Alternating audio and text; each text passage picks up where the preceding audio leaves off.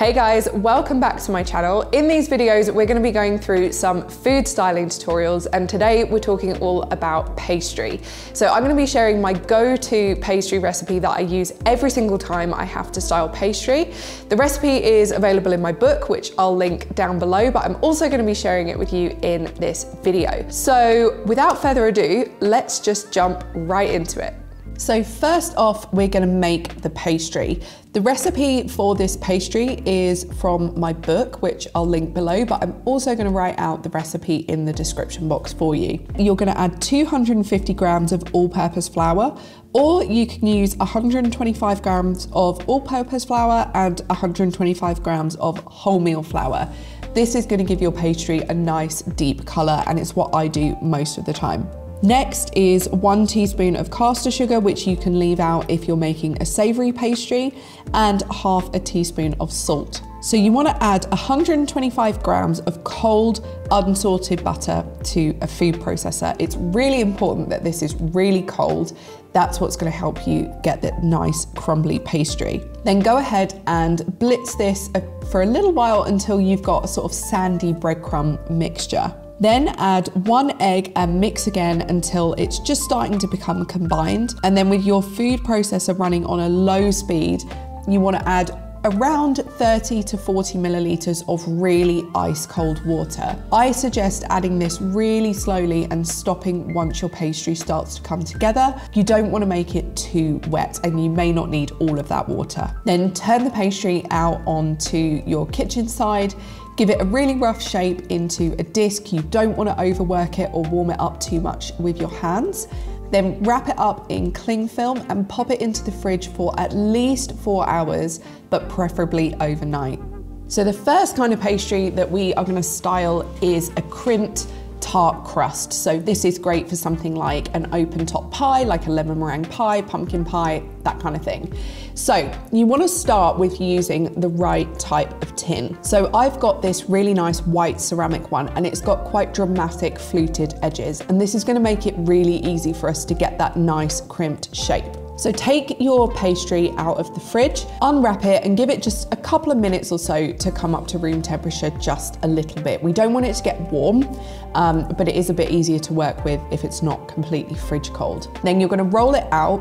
I like to use these pastry rolling guides. So these are basically 3 different guides at different thicknesses, which you can put either side of your pastry to rest your rolling pin on, so that you get a really even roll the whole way through your round. You don't want to have areas of it that are thick and areas of it that are thin, and these just help you keep everything even.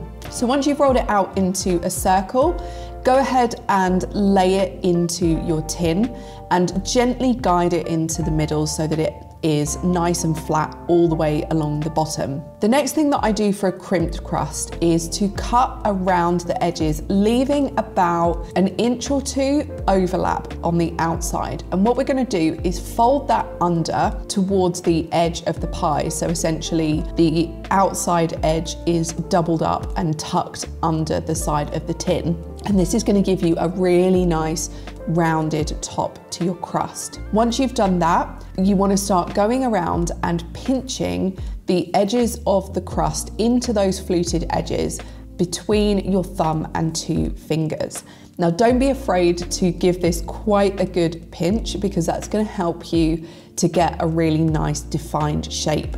Your pastry is going to puff up a little bit as you cook it, so having it a little bit more angular at this point is great. Once you've gone all the way around, pop your pastry back into the fridge for about another 30 minutes to an hour. It can also be longer if you want to make this earlier. And then when you're ready to bake it, pull it out, prick the bottom all the way along with a fork just to let any trapped air out as it cooks, and then brush your pastry with some egg wash. To make an egg wash, you want to mix 1 egg with a little bit of water and just brush that all the way around the top of your pastry crust. And that is going to give you a really nice, deep, golden, shiny top, which is perfect for taking photos. If you're blind baking your pastry crust, then fill it with some baking beans on some greaseproof paper. This is going to keep that bottom nice and flat, and then cook it as per your recipe.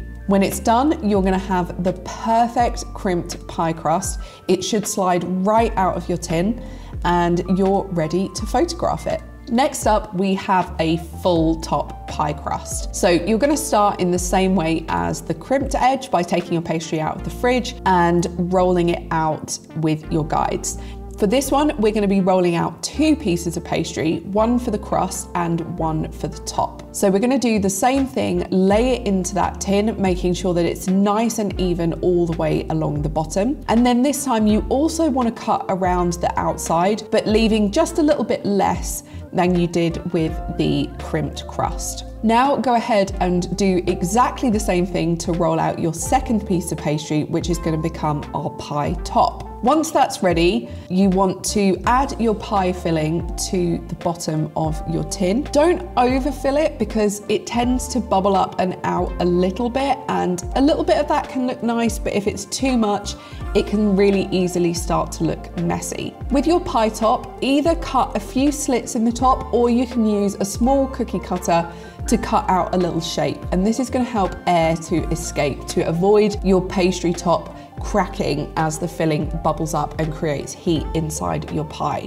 Brush a little bit of egg wash around the edge of the pie base before you lay the top on, and this is going to help them stick together. Then you want to cut around your pie top as well to create a little bit of an edge, which you're then going to fold over and underneath in the same way that we did for the crimped crust. This is going to give the edge of your pie top a really nice smooth edge and a nice base. If you want to, you can leave it just like that, or you can also go ahead and go around making a similar crimped shape that we did with the crimped pie crust, using your 2 fingers and a thumb to press that into a nice shape. Then add your egg wash to the whole top of your pie to make sure that everything gets a really nice golden shiny look. And if you want to, I like to do this for sweet pies, is to sprinkle a little bit of really coarse demerara sugar on top. Not only is it delicious, but it also adds a really nice texture and golden crunch to the top, which just looks amazing.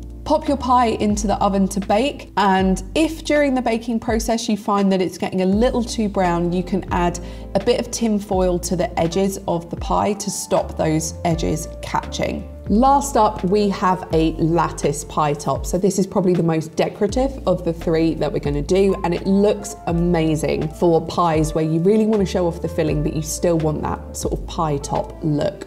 So again, same as the other 2 pies, we're going to roll out our pastry, also 2 portions, one for the base and one for our lattice strips. So line the bottom of the tin with your single piece of pastry, and this time you want to cut around the edge so it's even with the top of the dish. So you want to leave just enough at the top for your lattice strips to stick to, but you don't want to have any overhang. Then add your pie filling and set this aside while you sort out the strips. So once you've got your second piece of pastry rolled out nice and even, take a crimped pastry cutter. This can also be a pasta cutter, but I like one that has quite a dramatic zigzag, because as the pastry cooks and it puffs up a little bit, you can still see the pattern. If it's not quite dramatic enough, sometimes that pattern can get lost. So to cut even strips, I actually use my silicone pastry guide to run the cutter along to make sure that every strip is the same width. This is really key in making sure that the top of your lattice pie looks neat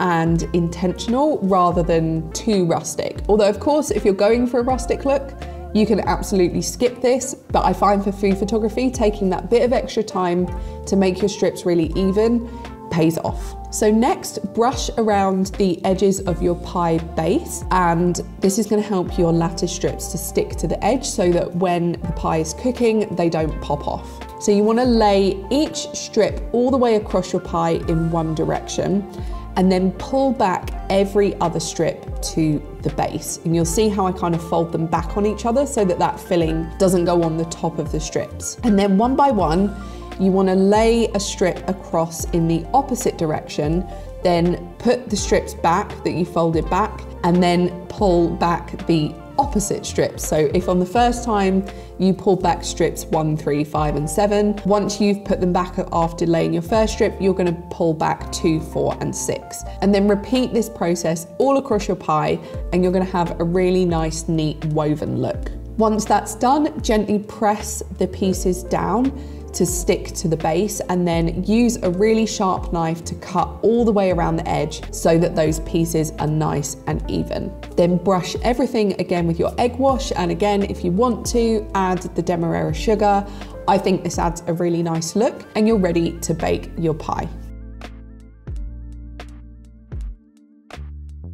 So there you have it. That is my favorite pastry recipe for food styling. I use this as my go-to whenever I need pastry for a shoot. You can find the recipe in my book, which is linked down below, and also I've listed out the recipe down there as well. If you want to see more full behind the scenes videos, then do hit subscribe, turn on notifications, and I'll see you in the next video.